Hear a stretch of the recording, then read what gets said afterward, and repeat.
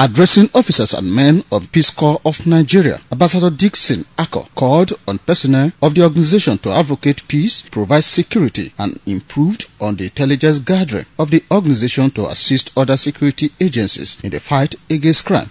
The peace we seek in the world begins in our hearts, and it finds its glorious expression when we look beyond any differences in religion or pride, and rejoice in the beauty of every soul. It is indeed a sad development that Nigeria today is in the vice grip of inexplicable violent killings of horrendous proportions. This needless crisis should attract the concern of well-meaning individuals in the polity. Ambassador Akoh told his men that the Peace Corps B is one of the Bs being revisited by the National Assembly and has passed through first reading. He said the organization has all legal backings to aid its operations. The African Union has formally accorded this organization a special consultative status. In addition, the United Nations also accorded this organization its special consultative status and placed the organization under its Economic and Social Affairs Council. Earlier, the state commandant of the organization, Mr. Franklin, said the fight against crime and the importance of promoting peace and unity in the country is sacrosanct.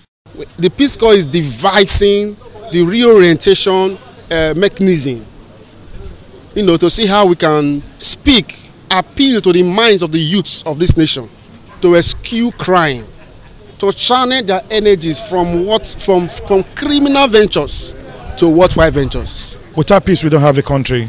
And actually, considering the violence and a lot of hate speeches going on in today, we actually use this avenue to tell a lot of people that we need to tolerate ourselves and live together as one. High point was the presentation of awards to some prominent individuals for their contributions to the development of the society. According to the National Commandant, all awardees are now regarded as patrons of the organization.